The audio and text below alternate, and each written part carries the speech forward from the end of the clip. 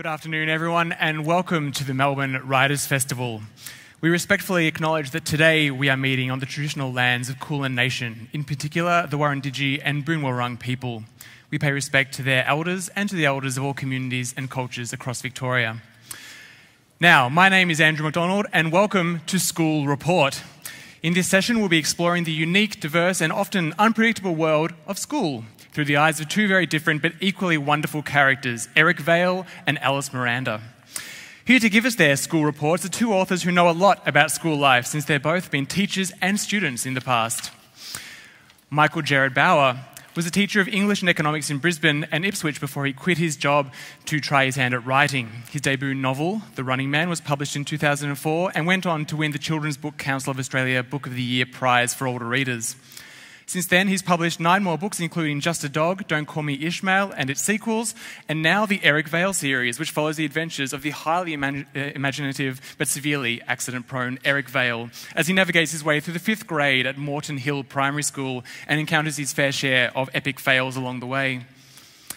Sitting next to Michael, Jacqueline Harvey has worked for more than 10 years in the school system as a primary school teacher and as a deputy head, and up until the end of last year was the Director of Development at Abbotsleigh, a school for girls in Sydney.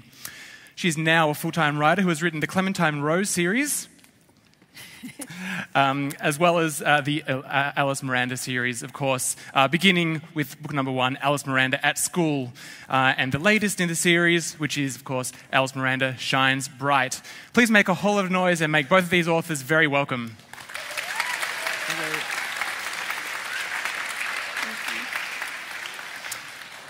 We're going to be talking about all things school up here today, and a little bit later on I'm going to throw to you guys to ask some questions of both Jacqueline and Michael. But to start with, we're going to hear from both of these authors, starting with Jacqueline. Again, please make her very welcome.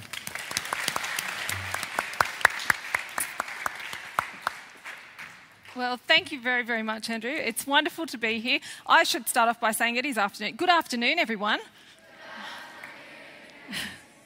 Well, you know, we are in school, so that's how we are. You know, I know you're expected to address your teachers like that. It's very true that I actually have worked in schools my entire career. I really never left school. I went to school, went straight to university, and went straight back to school. It's suffice to say that I love the school environment, and I knew from an extremely young age that I wanted to be a teacher.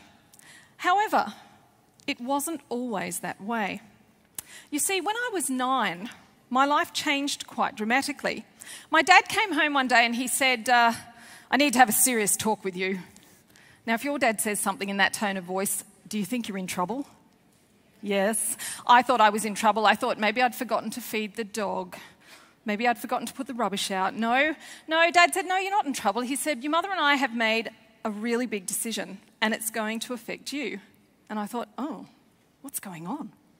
And then he said, we've decided to sell the house.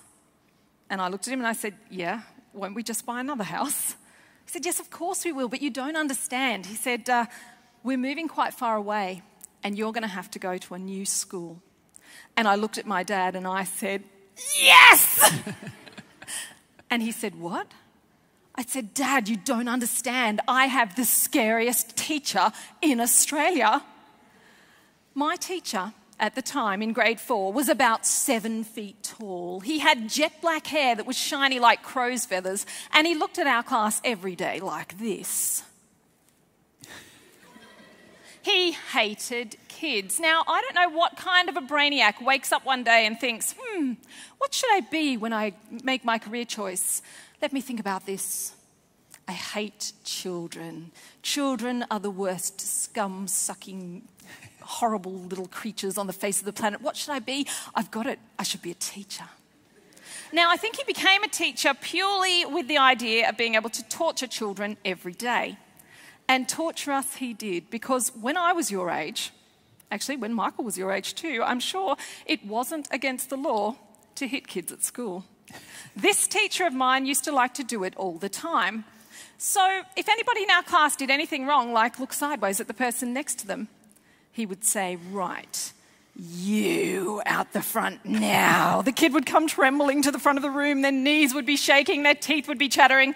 He would march to the corner of the classroom where he had a very special cupboard. He would open up that cupboard. he would have a little look. He would pull out one of his special weapons, and he would always do this with it. That poor kid standing in the middle of the room would be shaking like a leaf. He would say, "Hold out your hand." The kid's hand would come out like this.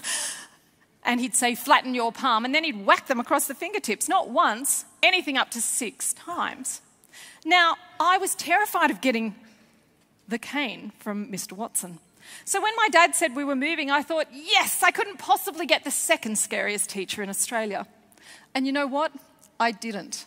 I got a woman who I considered to be the best teacher in Australia. She was funny, she was clever, she could sing and paint and draw and play the piano and the guitar, and every day in her class was an adventure. And by the time I had her for a whole end of 4th class and all of the next year, I knew I wanted to be a teacher just like her. But I was also one of those kids who, now let me see, who here goes home at the end of quite a few days at school, at the end of sort of each day, and your mum and dad say to you, "So, what did you do at school today?" Who can tell me what the most sort of regular answer, which is probably the least popular answer with your parents or your teachers? Nothing. I did nothing. Do you know, teachers hate that answer because no teacher in the history of the world actually goes to school and plans nothing. It just doesn't happen. Your parents don't send you to school to sit there and do nothing. Anyway, I was never the kid who'd done nothing at school. I was always the kid who had a story to tell. Often the stories were courtesy of some of the kids up there. In fact, that's me there.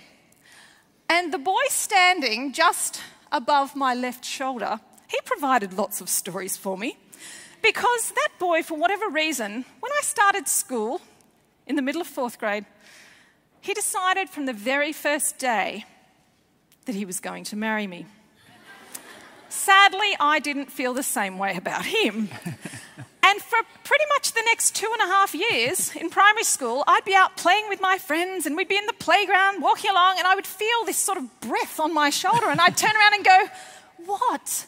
And he'd go, "Ah." And I'd walk away again and he'd be there again. I'd be, "What?" He'd be like, "Ah." I tell you what, it's funny for maybe a week. It's not so funny after that. So anyway, I knew for a long time that I wanted to become a teacher and I thought it would be cool to be a storyteller too. Now, I did take a big giant leap of faith at the end of last year to become a full-time writer. And my character, Alice Miranda, has kind of been inspired, I guess, by the fact that I've worked in schools for such a long time. And I've also worked pretty much my entire career in boarding schools. So I just want to tell you a little bit about Alice Miranda's school world. So she has rather a long name. Her name is Alice Miranda Hyton Smith Kennington Jones. She's the product of her parents, Cecilia Hyton Smith, and her father is Hugh Kennington Jones. Her mother's side of the family, they own the most enormous department store chain in the world called Hytons. Her father's side of the family, they own the most enormous grocery store chain in the world called Kennington's. When they got married, it was touted as the world's most magnificent retailing merger. And so her parents didn't know what to call her, so they called her everything.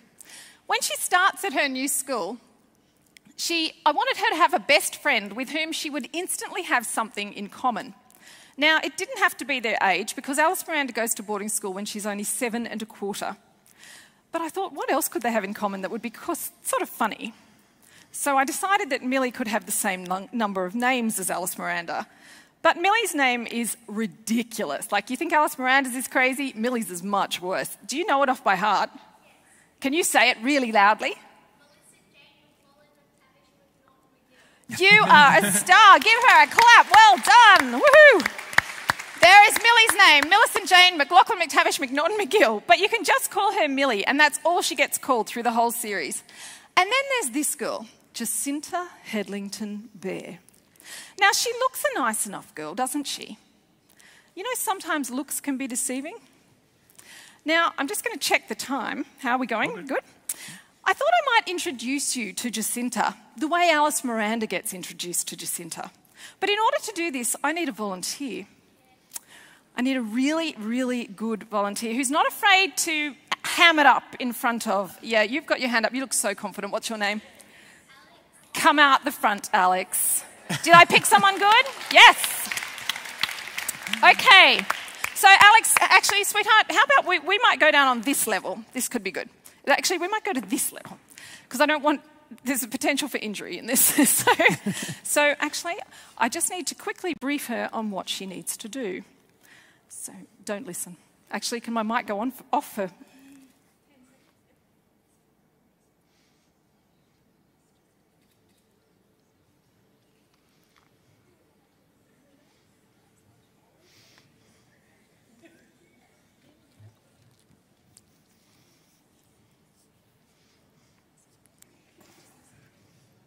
Okay, mic back on, wonderful.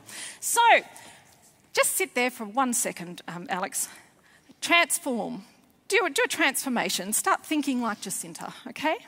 All right, so what happens when Alice Miranda gets to school on her very first day? She arrives and, for a start, I have to tell you, she's actually booked herself into boarding school early. She's not supposed to go until the next year, but she telephones the school and she then tells her parents afterwards that she's arranged it. And she says to them, look, you're so busy, I'm very happy to be at boarding school, and then when I come home at the holidays, it's like a big holiday for all of us. And so even though they cry a lot, they let her go. They know there's no point stopping her. She gets to school, and on the very first day, she's arrived, and the headmistress's secretary comes running out of the school office, and she says, oh my goodness, Alice Miranda, there must have been a mix-up with the letters, and you're a day early. Her parents say, well, that's no bother, we can take her home and bring her back again tomorrow. Miss Higgins says, no, that's a terrible inconvenience. I can look after her until the rest of the children arrive. So she takes Alice Miranda off to her boarding house, Grimthorpe House, where she unpacks her things. She then is allowed to go for a walk around the school and have a bit of an exploration.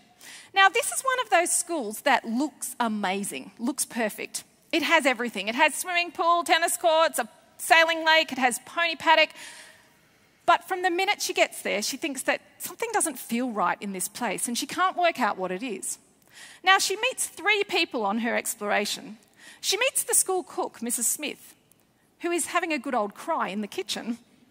She then meets the gardener, who's having a big old temper tantrum in the greenhouse. Then she meets the only girl who is at school at the time, and her name is Jacinta Headlington Bear. Now, I'm just going to read you a little bit, and Alex is going to magically transform. You just sit there to start with, sweetheart. Okay. Passing by the gymnasium, Alice Miranda heard a piercing scream. She ran towards the open door and saw a young girl about 11 years of age squealing with the might of 10 elephants. Alice Miranda sat down beside her. Hello, my name's Alice Miranda Smith Kennington Jones, and I've just come today. Who cares? The girl spat. Leave me alone. But you're upset. Alice Miranda reached out and patted the girl gently on the arm. Don't touch me! Then the girl did the most extraordinary thing. She jumped up and she ran down the gym mats, tumbling and twirling. We're going to pretend this bit. We don't need any injuries. Alice Miranda... My goodness, Alice Miranda exclaimed. Stop there. You're the best tumbler I've ever seen. Mummy and Daddy once took me to meet a Russian count and there were tumblers there, but you are so much better than they were. The girl took off again, tumbling backwards over and over. Now you can come back to me, Alex. Alice Miranda clapped and cheered. The girl stopped. She strode over to where Alice Miranda was sitting and stood in front of her. Put your hands on your hips, stand up. My name is Jacinta Headlington Bear, she declared with her hands firmly on her hips, and nobody likes me. Well, I can't understand why. You're simply the cleverest gymnast. Why don't you tell me what's the matter? Give Alex a big round of applause. That's hard to do off the cuff. Well done. So, anyway, Alice Miranda's kind of not like every other child I've ever met. And in fact, if I'd have seen that, I think I would have looked in the door and gone, there's a very scary girl in the gym. Back away slowly. Okay, quick, don't make eye contact. And I would have run as fast as I could to find a teacher. But that's not Alice Miranda's way. She's really unusual. And I suppose one of the things that I love about Alice Miranda is that she makes friends with everybody. And instead of looking at what is pretty much bad behaviour, She looks past the bad behaviour to find the person underneath, and she always looks for the reason for the bad behaviour. So Great. I think I'm going to leave it there because I don't want to hog all the time, and Michael and I have got so many slides and so many fab things to show you. So that's a little tiny introduction to Alice Miranda. And can I just say, the funniest comment that I heard about her last year, I was on tour in South Carolina in America, and a little boy put up his hand. He was busting to say something. He said, "Ma'am, that girl, she's just not normal." And I thought, I'm good with that. Okay, Michael. Thank you. There's that for you. So.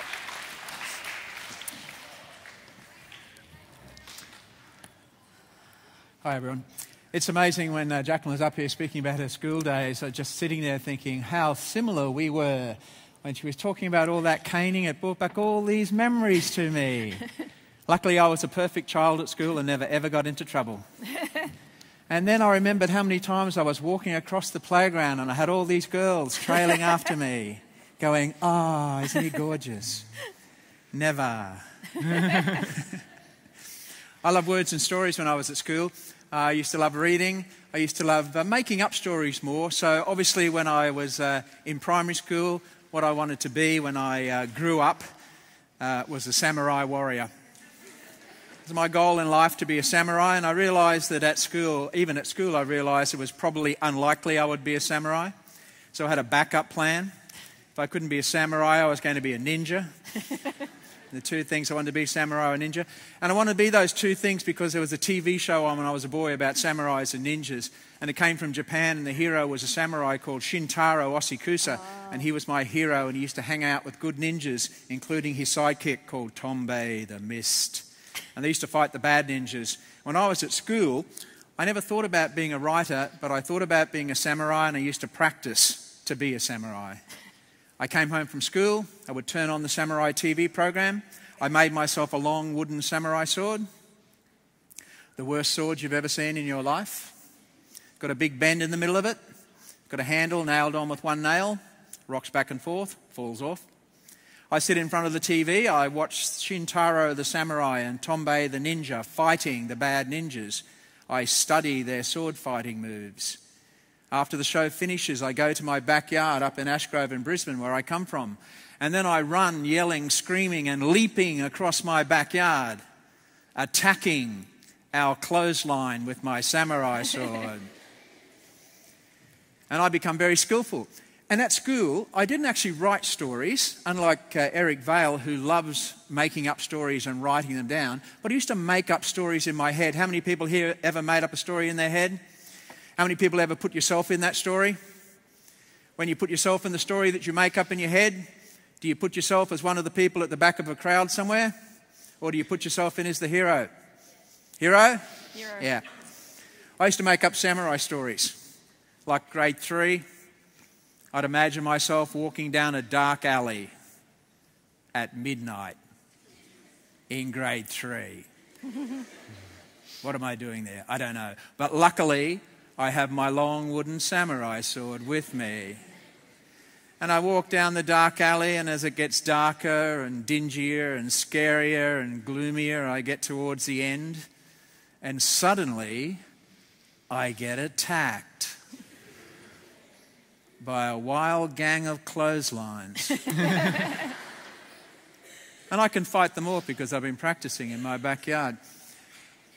I went on to want to write stories. My character, Eric Vale, he's in grade 5 and he loves writing stories. He gets in trouble sometimes because he's supposed to be paying attention in class and he's trying to write his stories. Anyone here ever got in trouble for not paying attention in class? Oh, really?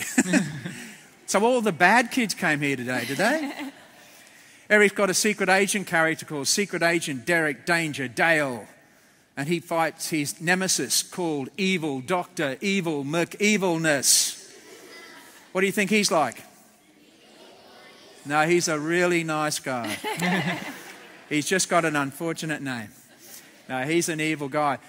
Here's the thing about every story I've ever written has always started off with something really tiny. The only reason I wrote 3 Eric Vale books and really enjoyed doing them, because I got to do them with my son Joe, who's the illustrator, is because I made an epic fail myself. Not really an epic fail, more a tiny fail. One day I was going to type something on my daughter Megan's Facebook page. She lives down here in Melbourne. And I was going to tell her that something that I had done hadn't worked out properly. And I was going to say, it turned out to be an epic fail. And I typed it in, and I sent it. And I didn't realise, instead of typing epic fail, I had typed Eric fail. I didn't notice it, but my daughter Megan notices all my mistakes, and she never let me forget it, because she's a horrible person. Luckily, she's not here today. She'll be here tomorrow. I won't say that bit. And she used to say to me, every time I made a mistake or did something stupid, which was quite often, she would say to me, "Oh, Dad, is that another Eric fail, is it?" See how hilarious she is? And it made me think of a boy whose name sounded like Epic Fail. And I made up a name, Eric Vale. And I started to think, what if he gets that nickname because his name sounds like that phrase? And he doesn't like it, of course, because it's a terrible nickname. And he thinks, all I have to do is not do anything wrong and people will forget about it. But then because they call him Epic Fail, all these epic fail things start to happen to him. And then he decides, I have to have an epic win in order to get rid of this name. And so that's the way the story developed. I wrote the story with my son Joe. There's my son Joe there. He's a young filmmaker. He's a great artist as well. Actually, he looks a bit weird in that photo because Joe is growing his hair sort of for a role. He normally looks like this. Although he was feeling a little bit sick that day. Normally like this, more like this. Joe. No, he's a normal boy. He just sits around the house doing normal things. Anyone here love drawing?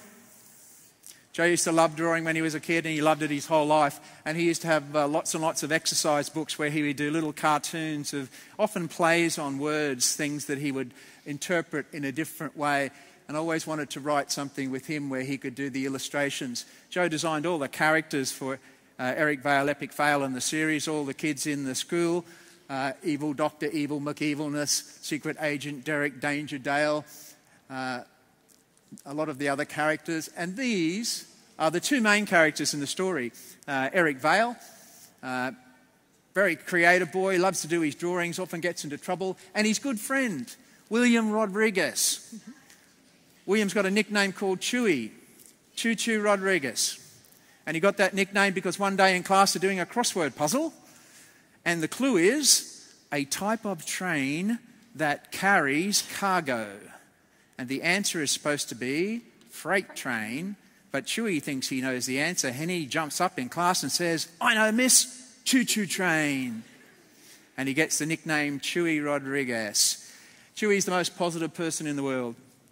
He believes in everything because both his parents are motivational speakers. Every year at the athletics carnival, Chewy enters the high jump. He thinks he's going to be high jump champion. He's the shortest kid in school by 1,000,000 miles. But every year, he's positive he can do it. And every year, he hasn't jumped high enough yet to hit his head on the bottom of the bar. He always goes under the bar, unfortunately. But Chewy's really positive and optimistic.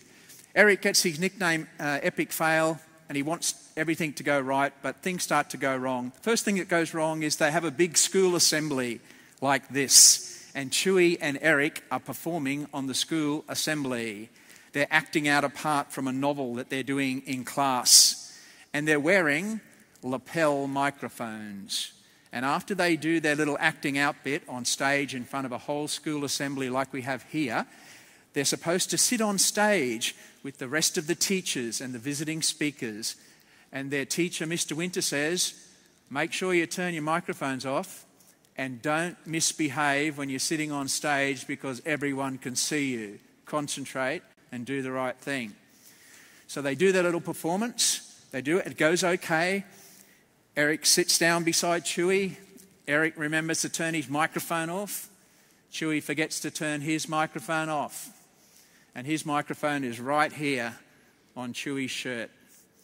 They've got a guest speaker for the day. It's the Lady Mayoress, a lady called Doreen Dorrington. And she talks, and she talks, and she talks, and she talks, and she talks. And Eric's getting a bit restless and distracted, but he says, I have to sit quietly here because everyone can see me. And she's talking and talking and talking and talking. Eventually, Eric cannot stand it any longer. And he turns to Chewie and he whispers out the side of his mouth, but unfortunately right into Chewie's microphone. Here.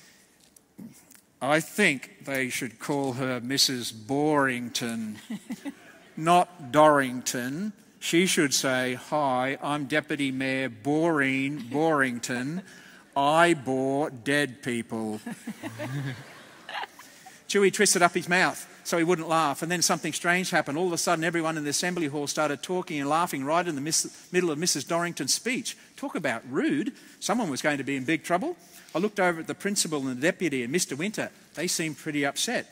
They were looking around trying to find out what caused the noise and making angry bulldog faces at everyone to get them to be quiet.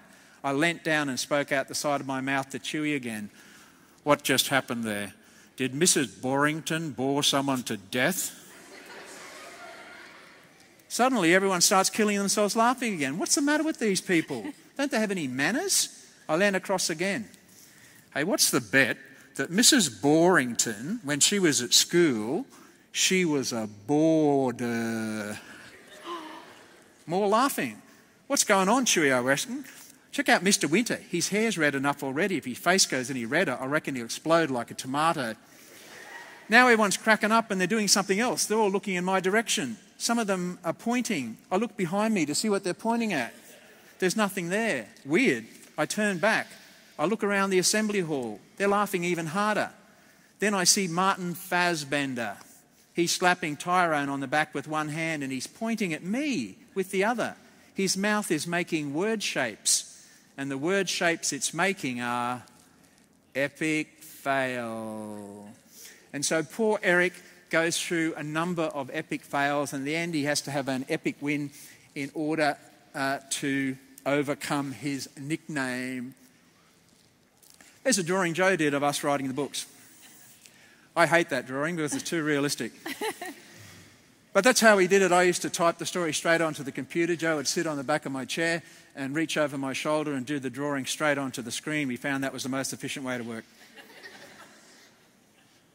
What? Anyone believe that? No, that's stupid, isn't it? I was the one who sat on the back of the chair. Joe sat in the... No. We worked together. I wrote the script. Joe did the cartoons. And it was a great joy for me to be able to write about Eric Vale, Epic Fail, and Eric Vale Super Male when they have a superheroes week at school. Eric's got a superhero like I had the samurai, and I love ninjas. So Eric's superhero is a new superhero, is a combination between nuclear-powered robot and ninja. He's called the Nuclear Ninja-rator. And Eric thinks he's going to be a superhero at Superheroes Week, but things go pretty bad. He ends up being a super zero for a while. And then in the third book, Eric Vale off the rails. Chewie borrows a book from the library. Never go to the library, it's a terrible place. Things can happen there. Eric borrows a book from the library. It's about aliens, and he thinks everyone's an alien. They get a replacement teacher. Chewie thinks she's an alien. He wants to do tests on her to find out if she is or not. Eric has to try and stop him. The thing that Eric Vale learns about the things that go wrong, and I've had some epic fails in my life. When I was grade 4 and I wanted to be a ninja and a samurai, I became an altar boy at Mass, an altar server, and I passed out on the altar 8 Sundays in a row. So I've had some epic fails. Eric says, even though you have some epic fails in your life, it doesn't mean that you are one. Thank you very much. Thank you, Michael. We're going to throw to you guys to ask some questions very soon. But before we get there, I want to ask both of you, in both of your books, Alice Miranda and Eric Vale, school is a place where you don't have control all the time. You have classrooms, classes to go to. You never get to choose who you're in class with. How do Eric Vale and Alice Miranda kind of wrestle back a little bit of control in their environments? Do you want to start with you? So Alice Miranda goes to boarding school, and I think boarding school is a perfect environment to create stories in, because there is probably more freedom for kids in that setting than in a regular day school. And I think, look, Alice Miranda is a very affable, agreeable character who she has a lot of freedom within the school. So she gets to go out riding her horse and gets to have all these kinds of adventures, even though she is confined within a school. So, yeah, I don't find the school environment particularly constrictive for her at all. And she loves school as well, which always helps. Yeah, it does indeed. Michael? Your description of school there, of don't have much control and you're told where to go and who you have to be with, that sounded my life as a teacher to me. Yes. But Eric Vale at school, I don't think he has much control. He's not the same sort of person as Alice Miranda, who can take control of a situation and turn it to her good.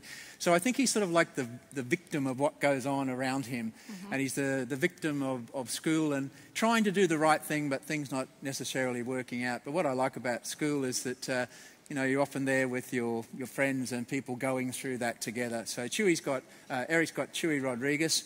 And even though his optimism sort of gets them in trouble sometimes, and his enthusiasm, it's still like a support network there. Yeah. All right, well, let's throw to the audience. All of you guys who are here today to see Michael and Jacqueline, do you have questions for them? Hands up in the air if you do. We've got some roving mics on either side of you, one at the back there, another one on the side there. Maybe the boy but just behind you in the black? Yeah. Did you... I forgot. Forgotten? Oh, no. That's okay, right. we've got another question right down the front here. You can ask it. What inspired you to write the books? Well, obviously, because Alice Miranda is set in a school predominantly, there are probably 4 out of the books in the series so far that are mostly set in school. Definitely being a teacher for a very long time, I think you meet so many different types of children, and children are a constant source of inspiration. I used to always find that I'd be hearing funny things or seeing funny things, and so I actually used to keep a little book of all the funny things that would happen at school. And so, being with kids, that's certainly what inspired me to write Alice Miranda and Clementine Rose. Well, like I said, at the beginning, the inspiration was just that mistake I made in getting the name. I had like the title of the book, Eric Vale, Epic Fail, and it just made me think of someone who got a nickname and didn't want it and did their best to try to get rid of it, but every time they tried to get rid of it, something would go wrong and everyone would call out Epic Fail. And I got interested in that character. I liked him as a character, and I started to think about Chewy and how they would work together to overcome this difficulty. And I've written a few books in school, including the Ishmael series, and as Jacqueline said, being a teacher, you meet so many fantastic people with so many different personalities, and that's what I wanted to put into the books, so many different personalities, but all fantastic. Great question, thank you. In Alice Miranda, why is she, so friendly to, Jacinta? Yeah. Do you know, one of the things I love about her the most is it's the ability to see beyond the behaviour to the person beneath. And so often when people are upset or they behave in a certain way, it's because there's something else going on. Now, what I didn't tell you about Jacinta from that quick scene that we did, Jacinta's the only girl in the school, and she's been there for the entire school break because her parents couldn't be bothered to come and get her. Her parents have this incredible life, globe-trotting the world, and so she might come from a family that's immensely well off, but she's incredibly neglected. And so Alice Miranda likes to try and get, to meet the real person and not just see the bad behaviour. And so that's why she's so kind to everybody, because she likes to give people the benefit of the doubt, if you like. And I think that's a really important part of her personality. Question down in the very front here. What inspired you to give your characters their personalities? I don't know, with Eric, because he was going to be someone who these things would happen to them, I wanted him to have like a good personality, someone that you could like, and even when the things go wrong for him, I want people to feel sorry for him, to hope that he was going to eventually achieve things, but I wanted him the sort of person who wouldn't get too down about things, and he'd have... particularly because of his friend Chewy Rodriguez, he had like a really positive, supportive friend who'd be able to pick him up if he started to feel down. A bit the same way in the Ishmael series, where Ishmael has a good friend called the Razman who does a similar thing for him. Question about right there. How many first drafts do you have? Oh, that's a good question. When I first wrote Alice Miranda, the very first book, I took about 2.5 years to write it because I didn't have any pressure. And I also worked in a full-time job in a school. I was deputy head of a big school, so I didn't have a huge amount of spare time either. So I don't know how many times I would have gone back and rewritten. But now, there's all those books that you see out the front there, I've written in the last 3.5 years. So, well, apart from the first book. And so I have quite a lot of pressure to write quickly. So I tend to be a planner. I plan my stories. I plan the big ideas in my stories, and I generally won't start a book until I know what the ending is going to be, because I don't want to get partway through and think, oh, you know, this is getting to be a bit of a drudge. So, yeah, so in terms of now, how many drafts, it tends to be much faster. I'll just add to that point there. I'm exactly the same as Jacqueline. I think about a story for a long time in my head before I write anything, and I have to see the ending in my head that I really like. I like that ending to the story before I type a single word. And I don't know the whole story, but I know bits of it, and I know the ending, and I try to work out the rest as I go along. I do everything on the computer, and I make changes all the time as I go along. I usually print it out when I get through one draft, and I read through it and make changes, and I usually do that about 3 times. It takes me most of a year to write a book. But I'm not writing every day either. Sure is a lot of work. Yeah. Question down here. Yeah, you. What was the biggest challenge that you had to overcome while writing the book? The biggest challenge? I don't know. I think the biggest challenge some days is just making sure that you put yourself in the seat and stay there. You know, when I don't know, lots of people say they have writer's block, but I don't know. It's not something I tend to have an issue with, but it's more that you can be distracted by other things. So when you're on a deadline, it's a really perfect time to clean out your cupboards and to vacuum the house 5 times and to do other things. You know, it tends to be that you get...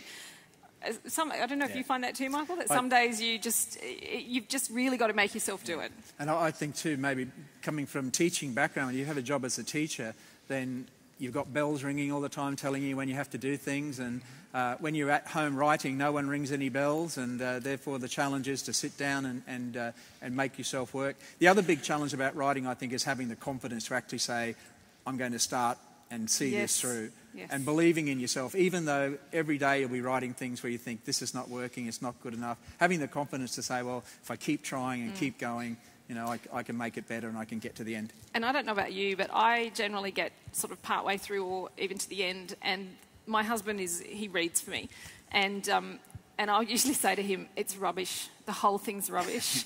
And he'll say, no, I really like it. No, it's not. It's just rubbish. And I go through this absolute crisis of confidence towards the end.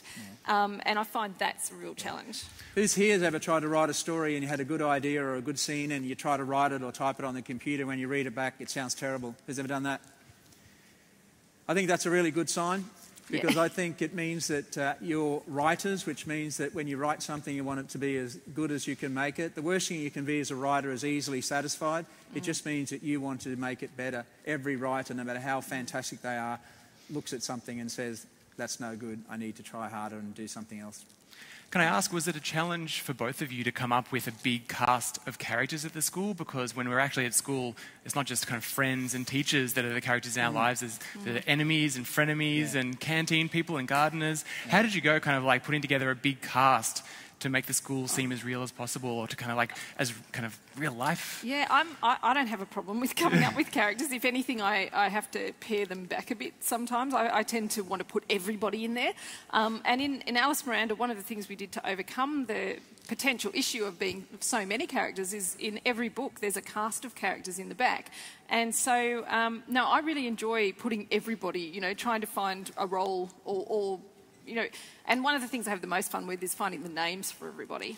Yeah. I love thinking of names for characters. It sounds like you fall in love with the characters the same way that Alice Miranda does. I do. I love my characters. There's so many characters there that, you know, could end up with their own...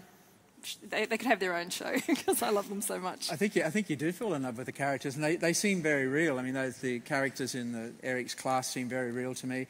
In the other school story, the Ishmael stories that I read, those boys that I wrote 3 books about seem very real. And when I wrote the last book in that series where they leave school and last day they say goodbye to their teachers, I honestly had tears in my eyes because it was like I was saying goodbye to these people I would never write That's about always a again. good sign. But I'm a bit of a sook in Yeah, I often write and cry at the same time when something's really, my husband comes in and says, "What's wrong with you?" I'll be like, "No, it's a really emotional scene." It's a good writing tip. Make sure you write and cry. Write and cry, yes. We've got a question at the very back. How did you come up with the names? Where is the girl? Right in the back row. Okay. The names for Alice Miranda. So honestly, I spend a lot of time on baby name websites. I cruise the baby name sites. It depends what I'm writing too. Like I've written a book set in Paris, and I've just finished writing the draft for Alice Miranda in Japan. So I've spent a lot of time on Japanese baby name websites recently. I also tend to try and find character names that are not necessarily kids that I've worked with or taught.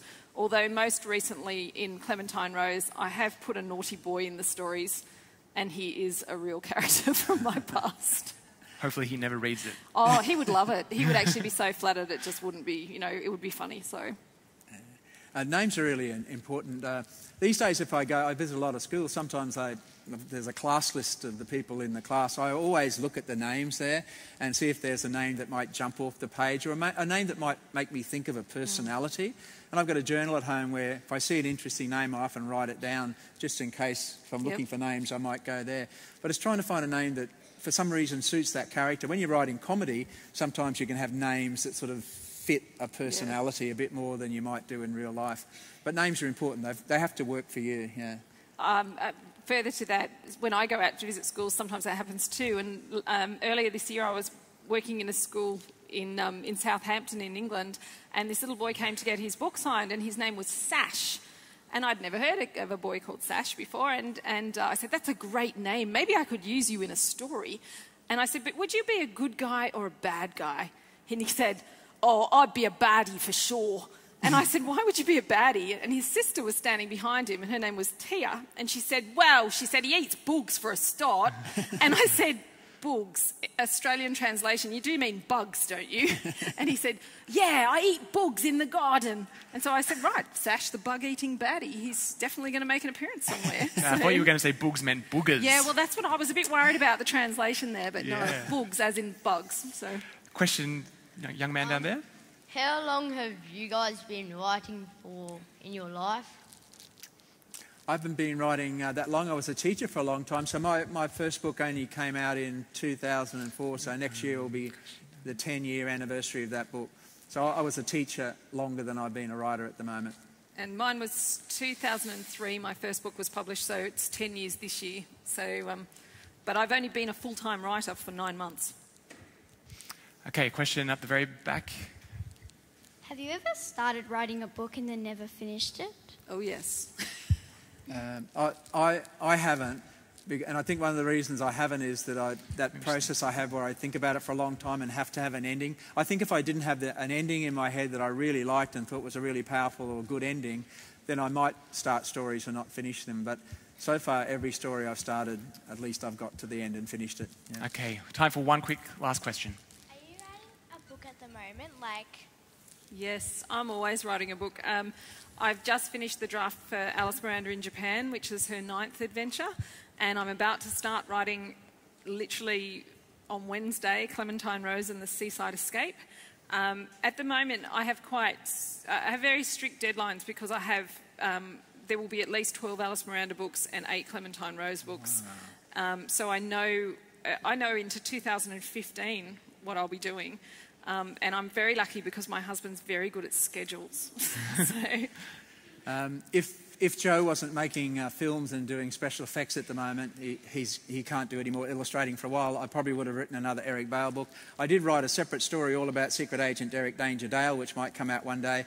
And at the moment I'm writing a book for teenagers, sort of like got some serious things, some funny things in it. And it's told by a 15-year-old girl, so I'm trying to write as a 15-year-old girl. So that would be a challenge for me, possibly. Well, I might have to get my wife and daughter to check it, make sure I don't say anything stupid. Thank you both very much. I feel like going back and enrolling in school again myself after that. Please give Michael and Jacqueline a big round of applause. Thank you. Thank you.